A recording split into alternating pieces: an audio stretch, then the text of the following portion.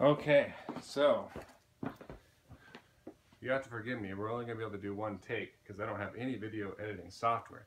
But it came to my attention, Tara, that someone was suggesting that your mom teach you how to drive, which I think is a great idea, except for one scenario. If there's a lake involved, especially if the lake looks like this, if there's a Suburban involved, especially if the Suburban looks similar to this or this year, or if there's a boat involved, and once again, especially if it looks like this boat. All the colors may be different in all these, but if these three things come together, you definitely can't have your mom teach you how to drive. Because let me tell you what happens. First of all, you're going to have a lake. Alright? And what'll be happening, what could happen is you'll have the Suburban hooked up to a trailer pulling the boat. So we'll have the Suburban here, and it's hooked to the boat. See? This is a pretty normal thing. You know, Suburban pulling boat out of the water, just like that. Now here's the problem when your mom drives. Okay? One day, it was really, really windy, and the boat was going all crazy in the water, and I was 17 at the time. I think this was 1996. Maybe I was 18. Yeah, I don't know. Anyway, so the boat was just flopping around, and it was really, really windy. And normally, it's pretty easy to do. Megan, my sister, would drive the boat onto the trailer while I drove the truck into the water and then pulled the boat out. But because the wind was blowing so hard that day, someone had to hold the boat on the trailer so it didn't blow around while we were pulling it out of the water. So the only problem is the only other licensed driver in the area was your mom. There's normally wouldn't be a problem, but let me tell you what happened.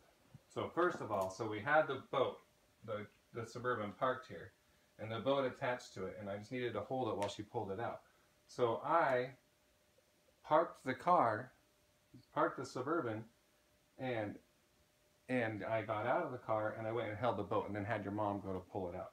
Well, so we're sitting there and it's windy and no one can hear anybody, and all of a sudden I tell your mom to go ahead and start backing or pulling the boat out of the water while I'm holding it, and it starts moving backwards.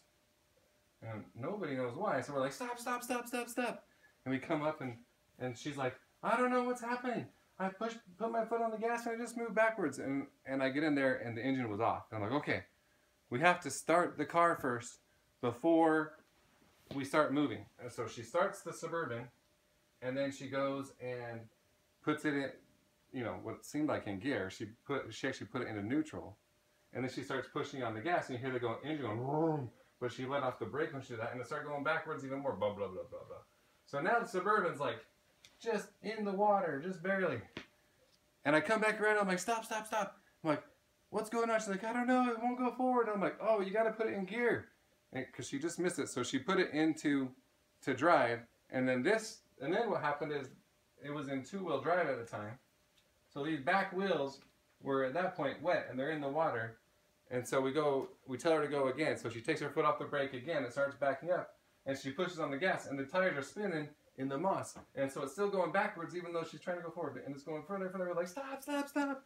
She goes and pushes on the brake. And once again, we go up to her, I'm like, what's going on? She's like, I don't know. I was pushing on the gas, it was in gear, the engine was on, it still went backwards. Well, it's because of the moss on the tires, it couldn't get traction.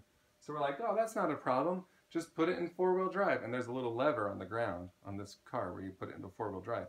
But when she pulled it back to four-wheel drive, it went into neutral. She didn't pull it quite back far enough to go into four-wheel drive. So when she took off her foot off the brake again, the car went backwards even more until just the engine barely was out of the water, and the back of the car was completely underwater, and your mom's sitting here and water's flowing in the driver window, and Maren and Michael were in the back seat here, and they were swimming, and I remember things floating out the windows, and I'm like, oh no, oh no. And so finally I swam in the car and and held the brake while your mom moved seats, and then we were able to get it into four-wheel drive and pull it out. And the real hero of the story is we took this Suburban all the way home. When we opened the back doors, water just flooded everywhere because it was completely full of water. And when we finally took it home, we were so scared. Your mom and I were really scared. We were all scared that my dad was going to be really mad that we just put his Suburban in a lake. But we got back and he's like, oh, yeah, those things happen. And that was it. He didn't even get mad at all. But that Suburban forevermore had electrical problems. Yeah, there's the story of the lake.